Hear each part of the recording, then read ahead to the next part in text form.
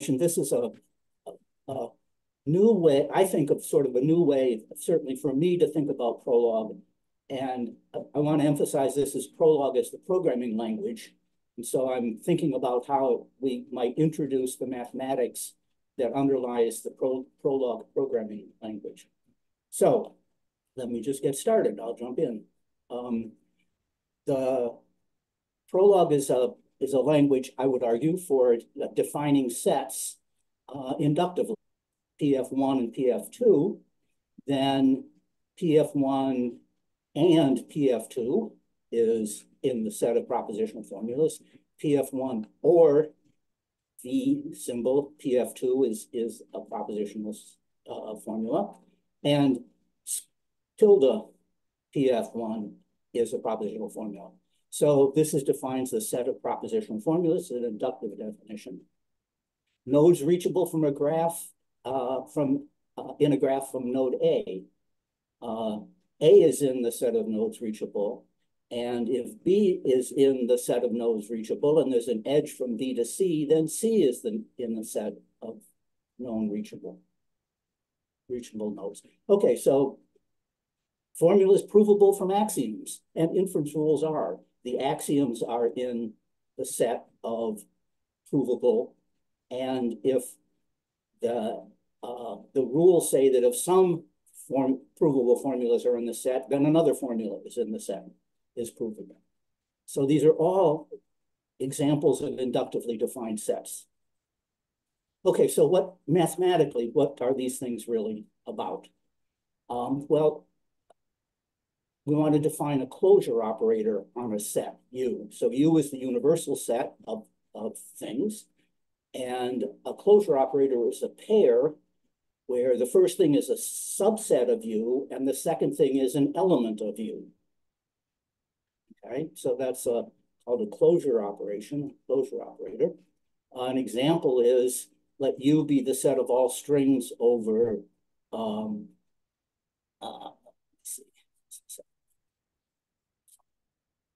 So the set of all strings over A, B, and plus, and then we can define closure operators. As a matter of fact, we'll define infinitely many just for fun.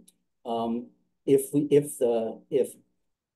X and Y is in U, then X concatenated with plus concatenated with Y will be in U. So this is a closure operator on U. And this is, as I mentioned, there are infinitely many of them here. A set is closed, a subset of the universal set is closed under an operator if whenever the set is a subset of A, then the element of the operator is in A. Okay, so this is a simple idea of a set being closed under an operator. That is, if the set of the operator is a subset of A, then H must be in A. And then if that's the case, then we say set A is closed under the operator A. So an example here, the set of all strings over plus, all strings with plus, is closed under each of these infinitely many operators here, right? If you take any two sequences of plus and put plus in the middle, you get another sequence of pluses. Okay, so that set is closed under all those, that infinitely many set of operators that we mentioned just above. Okay, so if P is a set of operators on U, then let's define F sub P as the least subset of S that is closed under all the operators of P. Okay, so that's a definition. An example here is if let's extend our operators, we'll take the infinitely many operators which would put plus between two elements, and we will put A and B in the set. So here we have the empty set as the set required for A to be in and B, and then the least set that's closed under all of these operators is the set of expressions of plus expressions over A and B, right? That I think is reasonably clear to those of us. Okay, so what are some facts about this FP, this least closed set over a set of operators P? Well, the first thing is that it's well defined. That is, I called it a least thing and it's unique.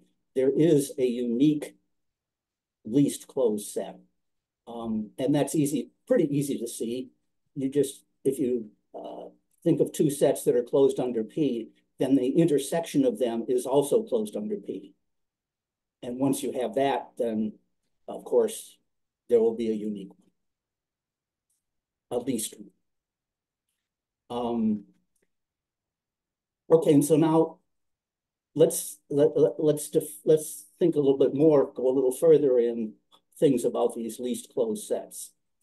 So we will define an operation, a T, we'll call it the TP operation on sets. And that is, you take the set A, you look at all of the operators in P, and if the set of the operator is a subset of A, then you take the H of that operator. So that's just collecting together all of the targets of these operators whose antecedent sets are in A. Okay, so it just collects together the result of applying to the input set all the closure operators. And so now we'll give another definition of P. We hope it'll be a definition. It's the least fixed point of this TP operator. What does that mean? That means that FP, if we apply this TP operator to FP, we get FP back. That means it's a fixed point. And there's no smaller subset of FP that has this property of being a fixed point. So it's the least fixed point.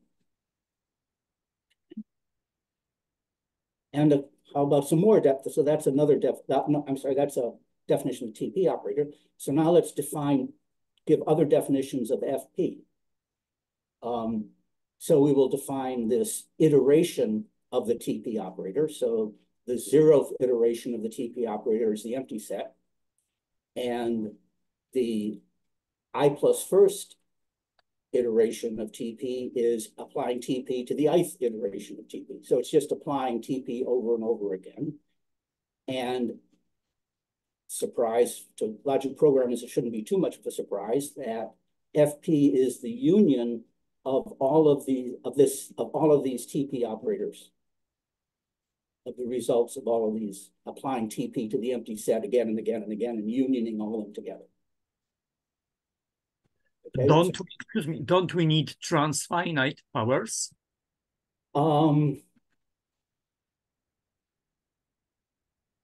Here, I don't think we do. No. In well-founded semantics, we do. We're not doing well-founded semantics. These are all monotonic operators, right? We haven't talked about negation at all. So we're just doing sets and positive operators. This is monotonic. Everything converges at omega. Monotone and continuous is necessary for the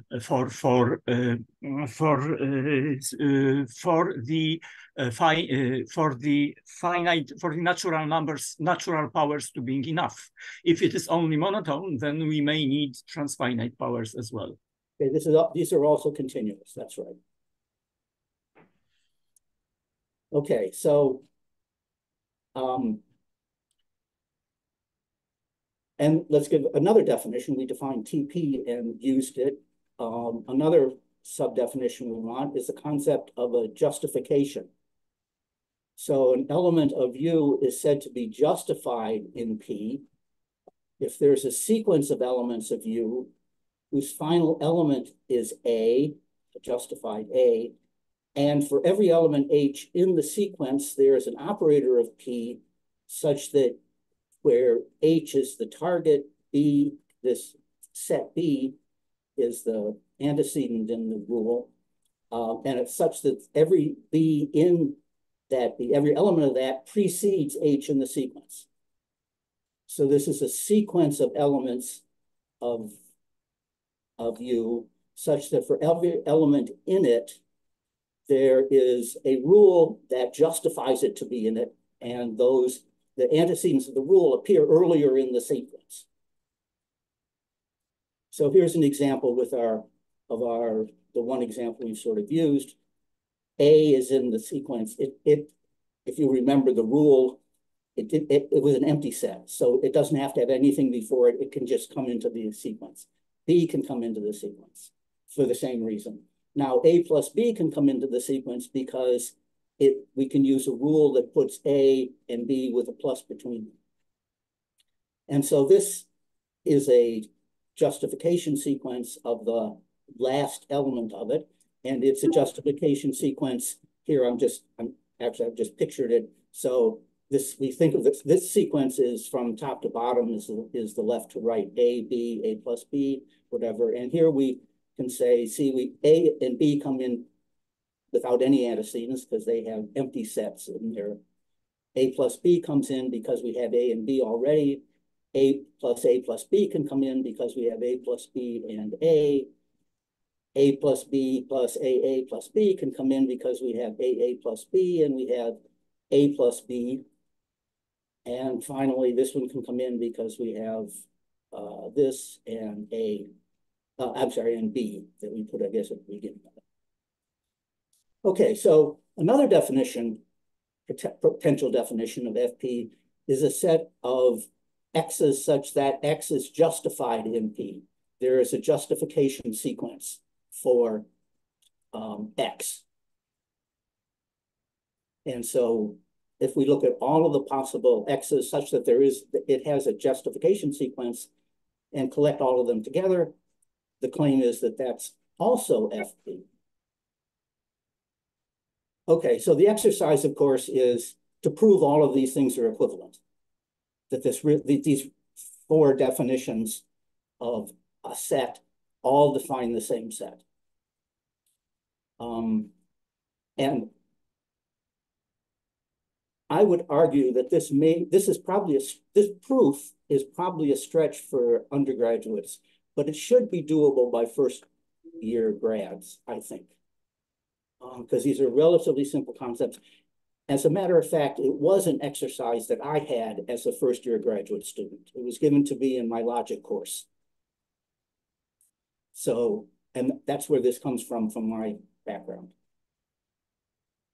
73, I think. So I could use, I guess, fixed point induction and those type of things too. This is the, as I see it, this is the mathematical underpinnings of that concept, of those concepts. I'm sorry, is that? Oh, well. No, go ahead, David. Yeah, sure. Okay, so now there's one more concept. So those are sort of very simple ideas about this least closed set. The concept of a very simple operators and then the least closed set. And I want to give one more a bit more complicated, still just a mathematical, relatively simple mathematical definitions. And this is, I want to talk about parameterized inductive definitions. And so here, so to do that, I need to make some notation. Let's let HP for heads of P. I use H to think of, and I use the H because it reminds me of the head of a closure operator. And I use B as the set of body, B for body. That comes, as you imagine, from me thinking of these eventually as being Prolog related, but that's just my notation. So I'm going to call these things heads and the body set. So let HB be the set of heads. Okay, it's a set of heads of rules, and so a very tiny bit of thinking shows that the FP will have to be a subset of the heads of rules, right? You can't get anything in the least set that isn't the head of a rule. And so intuitively, you can sort of think of P, that's the set of rules. It's P's responsibility to define the right subset of its heads. This is maybe a little, trying to give a little intuition as to how one might think about P. A parameterized set of rules.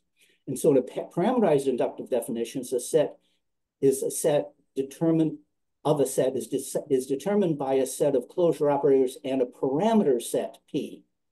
So we want to start with the set C and then use the closure operators to define more elements, knowing that we already have C. And this is a bit of notation that is probably not necessarily to try to figure out. It's trying just to be formal in saying what this parameter set is. That is, it's the least set that contains C and is closed under P. Okay, so here now this P is parameterized by this set C, and you can use the same set of closure operators and give different parameter sets, and then you will get different FPs out of it, FPs of C. And so you can think of this as you augment the set, the program P, by adding operators that treat the elements of the parameter set as facts, right? They just get thrown in, immediately and always. So it's parameterized by a set. Okay, and a set C is an allowable parameter set if it doesn't intersect with the heads of P. That is, and that sort of intuitively makes sense, that is that C doesn't impinge on P's responsibility to define the right subset of HP. Up here, P is supposed to be defining the right set of HP, and C can't jump in and automatically give you some subsets, some sets of some elements of HP. That's P's responsibility. It has to give you some other elements. So to reiterate, C provides facts that P uses in its definition of its subset of HP, of the heads of its rules.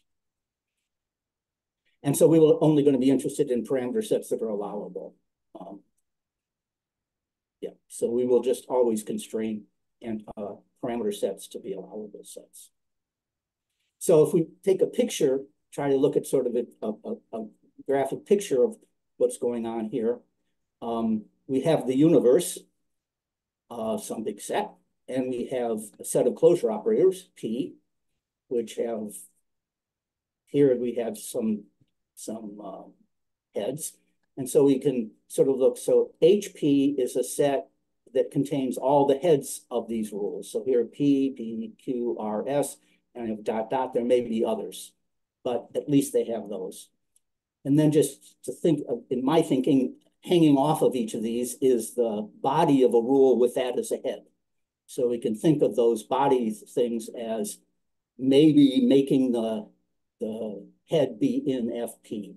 So FP will be some subset of the HP that have the, they're in the least closed set.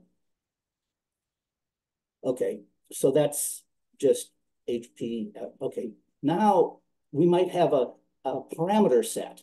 So if we're thinking now of P as a parameterized definition, we have a parameter set, and that will have some elements of U in it. And the idea is that these parameter elements will be used in the bodies of these rules. And therefore, the FP of C with that parameter will be bigger than the old FP, because now we will have more of those rules firing and we'll get more things in. Okay? And this is allowable. This C is disjoint from HP. That's important. Okay? Does that sort of give a bit of an idea of the idea of a parameterized inductive definition. Okay, so where are we? Well, to this point, everything is just discrete math. There's no programming. It's all set theory, right? It's just very simple, basic set theory. A little bit, I mean, we have to think about infinite unions. So it's not trivial, but it should be, as mathematics, quite simple for undergraduates to understand. I would argue that this might actually even be appropriate to teach in a discrete math course. You know, we teach a discrete math course to our undergraduates. We teach a lot of stuff about set theory, and this is, I think, important, interesting set theory that computer science students ought to know. And it could be done there. It doesn't need anything else. Okay, so now what do we want to do next? Well, next so this is what we've seen so far is for discrete math students. Now we want to talk for computer science students.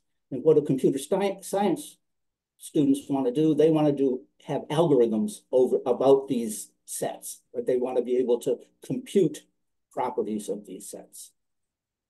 So the first interesting property is membership. We would like to be able to compute if we're given a set of operators, closure operators, and we would like to say whether a particular element A is in FP for those operators in P. Okay, so one way to do that is we can start with the empty set, repeatedly add elements that are required to be in the set by the operators of P until the desired element is found or no more elements to add. Okay, and we can write a little program to do that. We start with the empty set. We do forever, we basically apply TP to S, that is for every head in a rule such that the body is a subset of S, we collect all those together into S1. If we found the X we're looking for in there, we found it, it's in the set and we can return true. If the set we constructed is the same we started with, then we're never going to add anything more. We haven't found it, we're done. We have to return false, and otherwise we update the S and do it again. This is not surprising. We call this bottom up. It uses our definition of FP of the union of the TP operator, iterated TP operator, and we can prove this correct by using this definition of FP. Okay, and as I said, it applies to TP operators and applies until nothing new. This is called a bottom-up computation, as we all know. Okay, there's another algorithm one might try to compute membership in FP, and this one's called top-down. Here, the idea is to see if X is in the set. We look at each operator that might apply X, might add X to the set, and see if all the elements in its body condition are in the set. And if so, then that means that X is in the set. Now, notice this is a recursive algorithm.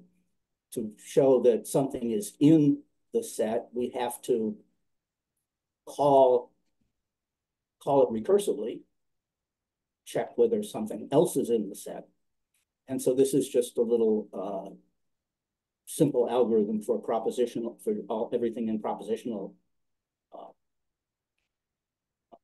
atomic elements in the set.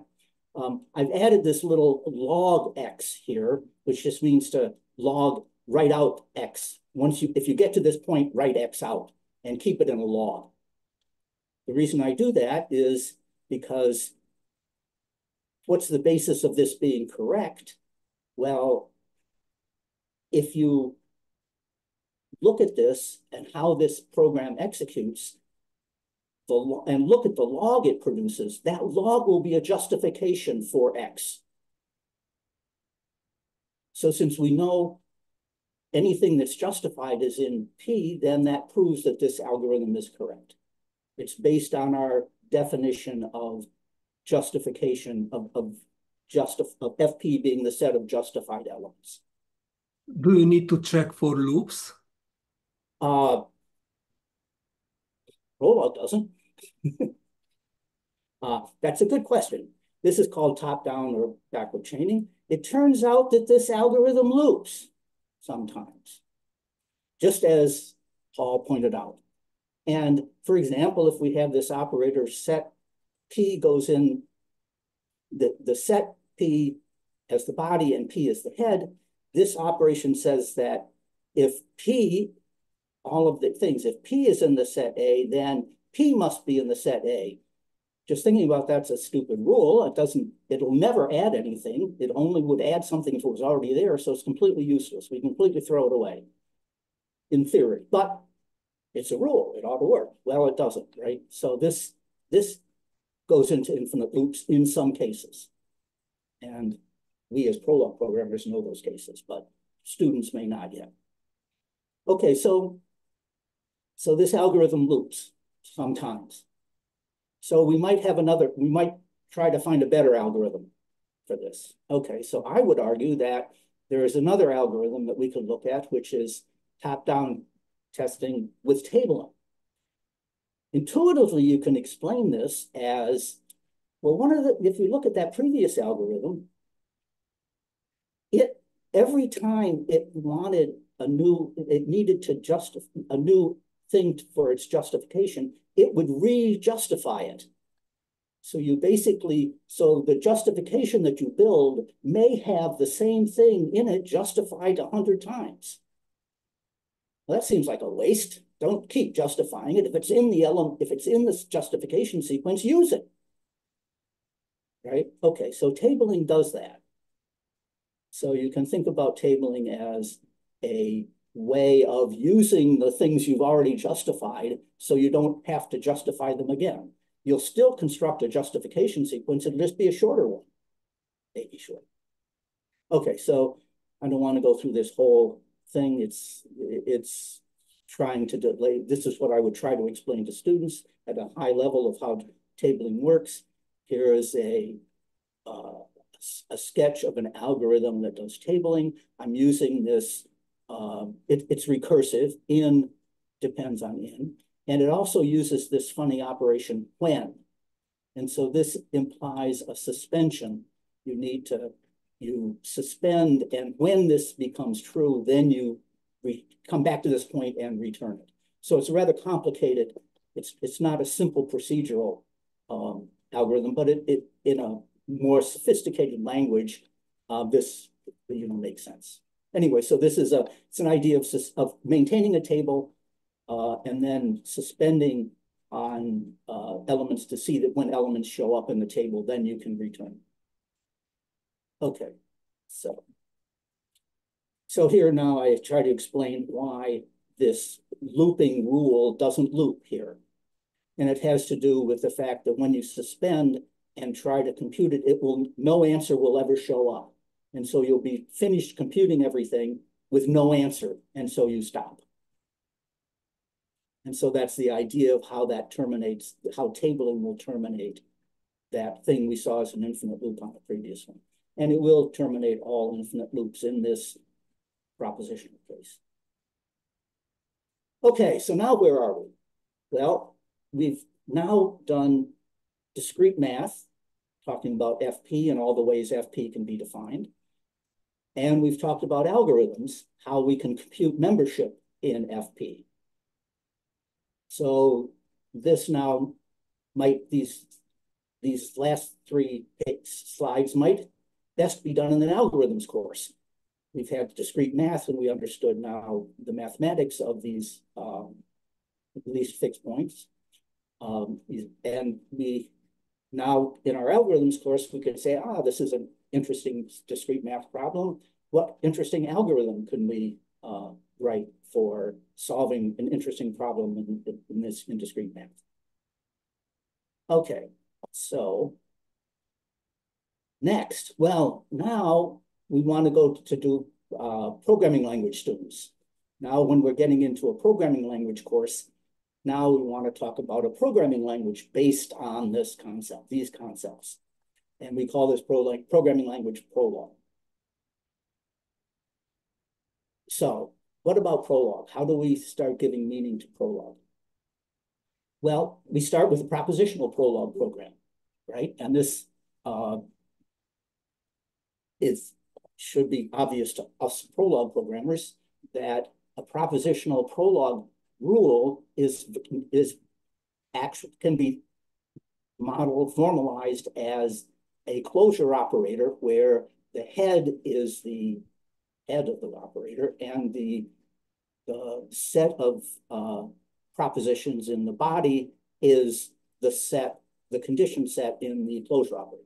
It's just looking at this, it's obvious what it is. Trying to say it makes it hard. Maybe because I haven't thought clearly enough about the right language to talk about closure operators. I'm using the Prolog language, so it sounds like I'm saying the same thing over and over again. Anyway, so that's what a Prolog propositional rule is. It's a closure operator.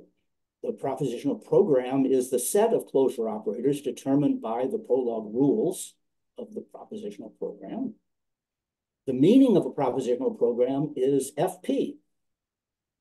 The program P is FP, the least set of propositional symbols closed under P, the set of closure operators P. And if we're thinking logically, and we'll think a little more about this going on, we can think of FP as the set of true propositions. Since these are propositions, it's a set of true propositions determined by the program. It's exactly the set of propositions provable from the operators considered as facts and rules. Okay, so that's propositional. That's pretty much trivial. But now what about real Prolog, right? Real Prolog has variables, and real Prolog is more complicated. So how do we extend this idea or use this idea of inductively defined sets with Prolog? Well, what's the issue? Well, the main issue is what's the carrier set? What is the set U for Prolog programs with variables? Okay, it's not just simple elements, which are proposition. We have just simple indivisible element symbols. Those are our elements in our set. But with Prolog with variables, we can't just use those individual symbols. Prolog has structure. So what is the set of things that we are inductively defining in the U, the universal set? Well, yeah, a little bit of thinking. It's the set of named records, where a constant is a named record, a number is a named record, or it is a record name followed by a sequence of named records. Okay. So these are a set of structures, simple tree structures, right? Named tree structures. Actually, you can notice that this itself is an inductively defined set, but that's an aside. And this is also known as a set of labeled, ordered, rooted, finite trees over constants and numbers. It's also might be called the set of general expressions, where an expression we think of it's over a set of operators, and the record names are the operators. And so these are general expressions. If you're a logician, you could call them the set of ground terms, or equivalently, the set of ground atomic formulas. Those are exactly the same sets, okay? I don't want to use one of those terms because it makes you think, you logicians then think of them in a certain way. I want you to think of them as expressions, right? They're just expressions, just trees. So I will call them expressions to keep you from being confused by atomic formulas or terms or those logical concepts. We don't have logical concepts here yet at all. We have just expressions. Okay, so Prolog. So the claim is that Prolog defines inductively defined sets over expressions. So it's the set of all expressions, and it defines subsets of the set of expressions. Okay. So again, this becomes obvious it should be obvious if you think about it for a couple of minutes.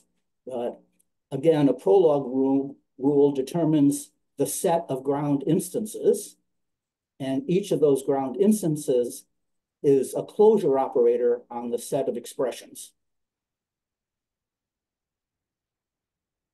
Okay, I'll let you just parse that for a second. So we think of a Prolog rule as we take a grounding of it, and now we have the head as an expression, and the body is a set of expressions, right?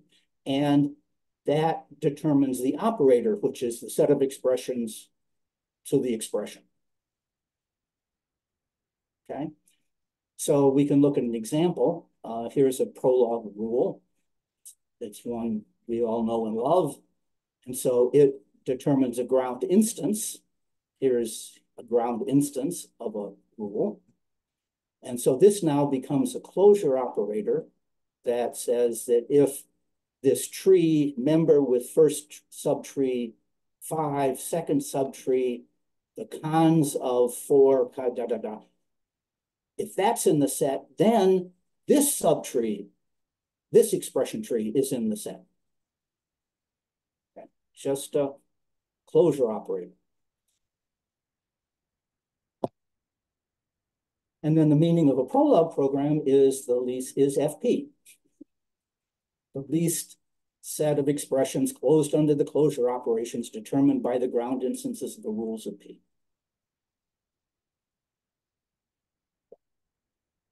Okay. This is quite, I think, if you strip away all of our baggage that we've been carrying around and look at just this is actually quite simple, right? We do have to understand we have to understand closure operators and least fixed points that we've got in discrete math. And we now have to generalize that to think about not just sets of atomic elements, but sets of trees.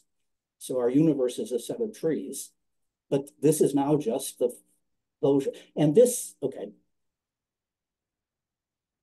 And then a query to a program just asks for instances of Q in FP.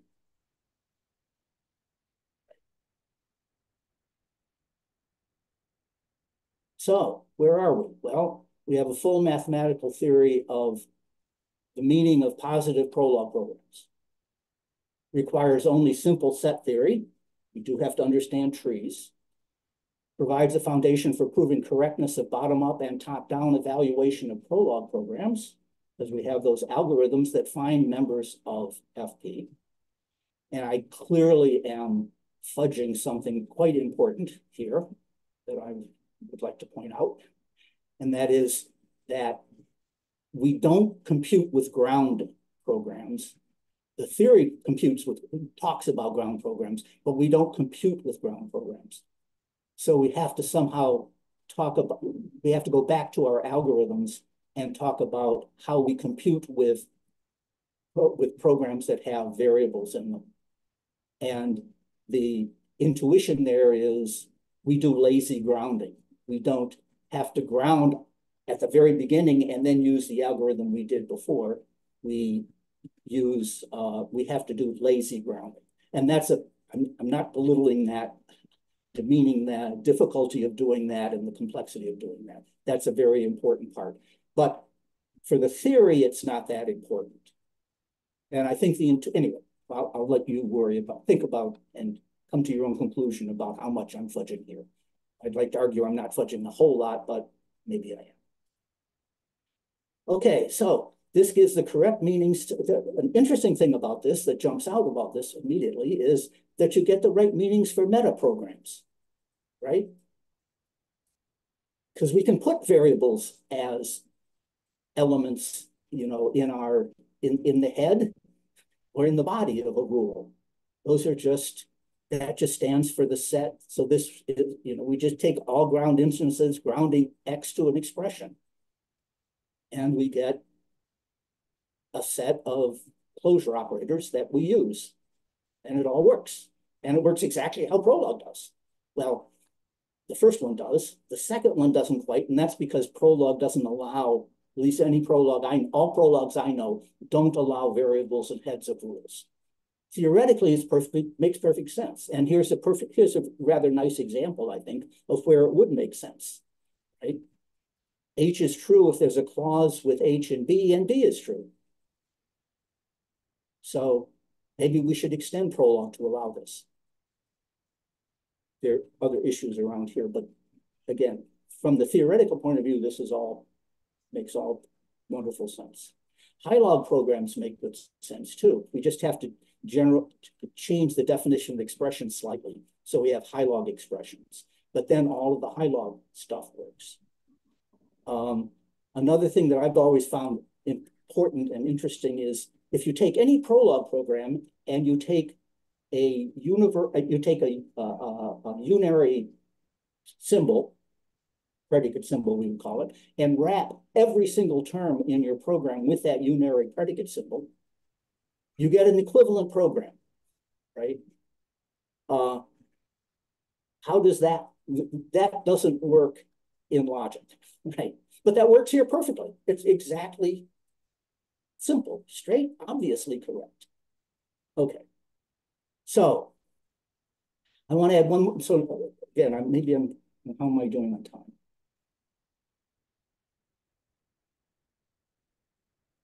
Come on, how am I doing? Oops. Okay, I got to go quick.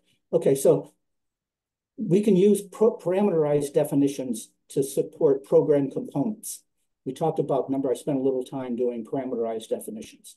Let me go quickly through this. I think it's important, but it's not fundamental. So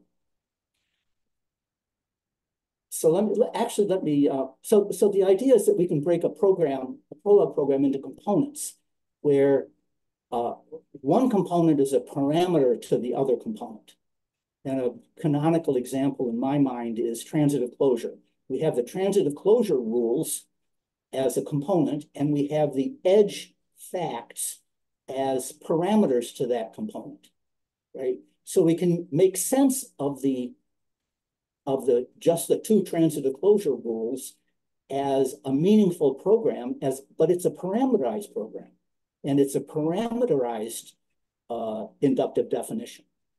And so since we know what a parameterized inductive definition is, we can know what a parameterized Prolog program is. And that gives us a way of breaking Prolog programs into pieces and putting them together. So, so that's what this tries to say. And a program then is a composition of its components. Okay, let me not spend more time on that. It's not that complicated, but it uses the concept of parameterized inductive definitions that we did talk about earlier, and it just now applies that to programs, since programs are inductive definitions. Okay, and so here's the picture that we can now do. Here's back to a transitive closure picture where this is our universe, our program, our heads, which are all the TC transitive closure atoms, trees, expressions. And we have the rules that define the ground instances of the rules.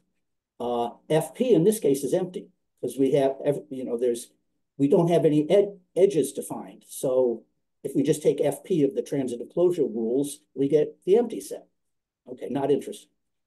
However, if we have another set disjoint, we have that define the edges and use that as a parameter we then get, okay, well, and as a matter of fact, this parameter set can be defined by its own rules, as long as we're careful about the allowedness. And then we put those together and we get this FP2 defines the edge relations, and we use that as a parameter to this FP1. We get what we normally get with a transitive closure applied to that graph. Okay, this may be getting So let me leave that. Negation. How does negation come in? Well, we can extend the operators to add negative body literals that have to not be in. We talk about components now, and a program component is negation safe if the things that it looks at in its negations aren't in the heads. That means it can be done in an allowable subcomponent. And if there is a way of partitioning your program so that all of the negations are in allowable components, you end up having a stratified program, and it makes sense. So we can, again, I'm waving my hands here, but it's not too complicated, I believe, to use the concept of program components and then to define negation as having to apply to a lower program component. It can't apply to a component you're defining. It has to be applied to a lower program component. It can be applied to edges, but it can't be applied to transitive closure in your transitive closure definition. Okay, I'm running out of time, but I would argue that this gives meaning to stratified negation programs. And if you think about it, these would be locally stratified. Notice I have not said anything about logic yet. Okay, so where are we? We have a mathematical theory of the meaning of stratified programs. The theory is compositional over program constructs. Notice that the standard Prolog semantics is not compositional. You have to have the whole program to give a meaning to the two transitive closure rules have no interesting meaning. They're always empty, right? The FP is always empty. So the standard definition of semantics for a Prolog program is not interesting for the two transitive closure rules. You have to have the edge relation. Here you can get the meaning as a parameterized inductive definition. Okay, the theory is composition. There's no closed world assumption. Notice I don't say closed world anywhere. Where does closed world assumption comes in? Well, it comes in as in the fundamental idea of an inductive definition, of an inductively defined set. It's the least set closed under the operators. So it's not external to your definition, it's intrinsic in your definition. And we have the foundations for 3 computation strategies. Bottom up, top down is taken. Bahab noted in his talk something that struck me, which was that I think what he said is something to the effect that mathematical computer science students don't like Prolog. Mathematicians don't like Prolog. And I would argue that this might help. This is a mathematical theory that mathematicians, I believe, can relate to, which gives a reasonable meaning to Prolog programs. Okay, so what about logic? What's this got to do with logic? And you as logic programmers should know, it's all pretty obvious. I was just trying to keep you from thinking about logic until now, but now I'll let you think about logic. And what is it? The program determines a set of ground expressions. A ground expression can be understood as representing a ground atomic formula. Now we come in and talk about ground atomic formulas. So now we think of an expression as a ground atomic formula. And so a Prolog program determines a set of ground atomic formulas. A set of ground atomic formulas determines a Hairbrand structure. It's exactly those that make those atomic formulas true and all other atomic formulas false. We get logic. It determines if I say, that's what I said. It's also the set of atomic formulas provable from horn clauses. That also becomes immediately obvious. So we get our logic back. And it's very simple once you have all of this machinery. Okay, so I would argue that this approach has some advantages for teaching Prolog. It will give students a firmer grasp on the mathematical underpinnings. It depends on familiar, well-understood mathematical concepts, set theory, which I believe is accessible to undergraduates. We don't need to go deeply into first order logic with models, satisfiability, refutations, proof theory, which is all wonderful and great. And I'm not saying we shouldn't know that and learn that and recognize that. I'm just saying that you don't need to do all of that in order to understand, I think, Prolog. And so, and I would maybe argue that this may be a good way to lead into teaching more about logic. Maybe, maybe not. Again, I've emphasized before, no explicit closed world assumption. I think that's a great advantage. I think it makes it much clearer what the closure idea is. The closure idea is not some amorphous multiple way of applying some weird thing to an entire program. It comes with the inductive definition. It supports programming intuitions, I think. Metaprogramming is naturally and correctly characterized. Sort of one way of thinking about it is that Prolog computes logic in two steps. It first computes the expressions, and then it uses the expressions to determine the logic. And if you think of it that way, then all of the stuff makes sense. Things like believe John P. P is an expression. Believe John P is true if John believes an expression, which is intuitively right. And Bob pointed this out. And this approach, I think, explains why. And it's right that John doesn't believe a proposition as a true or false. He believes an expression of a proposition. Anyway, I'll be done. Is this a reasonable approach to introducing Prolog?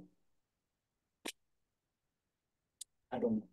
I think so, but I will admit I have not taught a course like this, but I would like to. Questions?